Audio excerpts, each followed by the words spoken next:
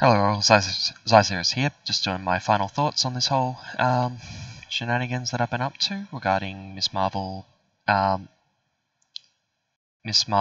Aggression versus Justice for solo play. I actually think they were both pretty solid. The Justice deck is the one that I built myself. I don't think it's as refined as Drew's Aggression deck that he has here, and I think it was able to handle the threat. I was a little surprised by how much threat it's able to handle, considering there's basically nothing in here that causes it to be able to handle more, besides chase them down, obviously. But chase them down, Miss Marvel Aggression, I think that's always going to be in there. Yeah, so I was a little surprised at how much threat that was able to handle. But the Justice deck, similarly, was able to handle all of those Masters of Evil in that last game. That was a lot of Masters of Evil. I think I ended up killing every single one once, and Melter a second time. That's a lot of damage to put onto minions, but you need to, obviously, to keep it under control. So between the two, I still think Justice is my preferred. It was just really able to handle that threat, and even when that side scheme got up on that final turn, like we were one threat away, and that side scheme got up to 7 with the acceleration token, the Masters of Evil one, and I just cleared it because it was there and could trigger follow it off of it. That was very strong. And the Aggression obviously was able to handle the minions a lot better. Like, the Justice did get stuck with some of those Masters of Evil. But having played Aggression previously, I've seen situations where you just can't clear the threat. I obviously was able to during the 2 games that I played. Maybe it's a playstyle thing at the time. I've obviously a lot more experience with Miss Marvel than I was even like a day ago now.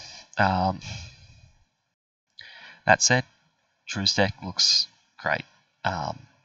I would honestly suggest, if you're looking to play Aggression Miss Marvel prior to the Thor pack coming out, because Thor breaks this entirely down. We don't know what's in there. It could be some really good cards for Miss Marvel. We actually don't know many of the Aggression cards at all, and it's only like 2 packs away. It's the next time we get hero cards, so possibly this might not be all that useful by that point. But at the moment, Aggression, I reckon if you're going to play Aggression, going to play Miss Marvel Aggression, probably borrow this list.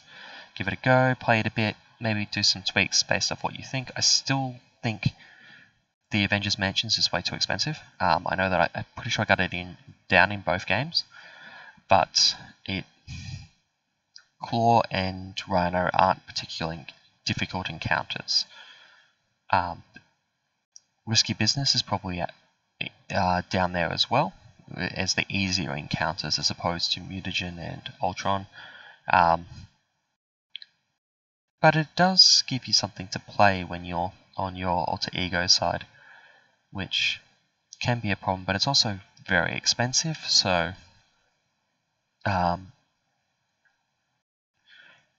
I don't think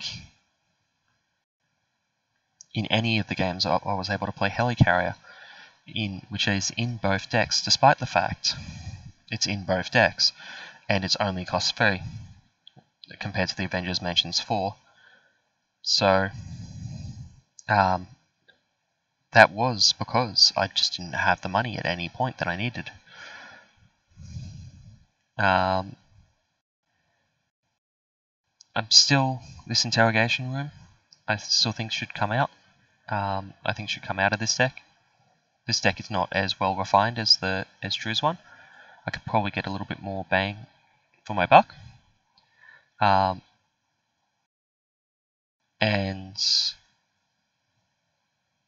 I think they're both viable. I think they're both viable for solo play at the moment. With Aggression being a little bit more swingy, Justice being very much more in control. Although, I suppose that depends what you're up against. Minions, the aggression solo player is going to be able to handle it better. So maybe Mutagen Formula, is probably easier with the aggression player. Although that does have a lot of side schemes. Yeah, I will end on the point that I am honestly surprised. I did not expect to come out even with like a tested aggression deck. I wasn't expecting to come out of this with aggression, like feeling good about aggression Miss Marvel in solo play. I think it's I always thought it was great in multiplayer. I just didn't think it would hold up to the needs of solo, because I just didn't think it would have the threat capacity. But yeah, I managed it. So definitely up there. And the Justice stuff, obviously, it can handle the minions. I already knew that. I've run it through everything before. I'm just a little surprised that they both came out relatively unscathed. I never felt like I didn't feel like any of those games were much better on one side than on the other. One side being like on Justice or the aggression side. I feel like maybe the Claw was probably a bit easier with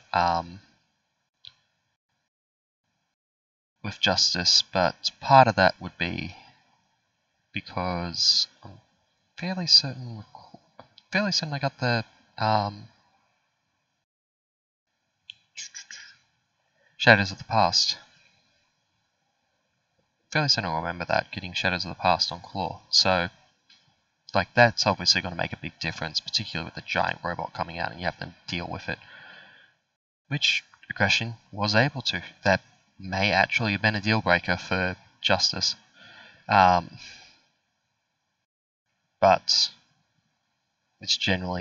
it's hard not to write off a loss after Shadows of the Past, because that is a very powerful card. And then Miss Marvel's Nemesis set in particular is very strong. Anyway, yeah, both seemed good. The aggression deck that Drew's got is very fun, very soloable. My Justice one still needs some work, but it's definitely capable of handling anything that you throw at it. So yeah, that was my final thoughts on this particular experiment. If you found it interesting, let me know in the comments below. I don't know how often I would do a video like this. It seemed good with the Miss Marvel, seeing a lot of talk between two particular aspects, and a lot of talk about how she's terrible in solo play, which is what I am most experienced in. Figured it was about time I just weigh in on it. But yeah, that's where we're at with this. So I hope you've enjoyed. Have a nice day, and I shall see you next time.